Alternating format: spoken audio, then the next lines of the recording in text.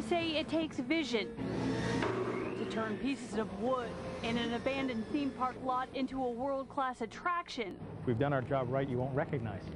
But it may just take a little kid trapped in a big kid's body. It's a great job. You can imagine all the fun you'd have trying. Meet Bob Montgomery, the biggest kid in town.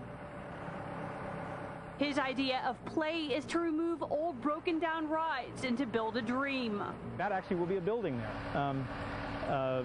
But the master plan is complete. It's been complete for some months now. So what you and I might see as a big dirt lot, this kid at heart sees the possibilities. The major feature for our park, the new wooden roller coaster, will actually be taking up most of the rest of the dirt space that you see. On this land, a coaster 10 stories tall, and by the spring of next year, this is what we're supposed to see, thanks to Montgomery's vision.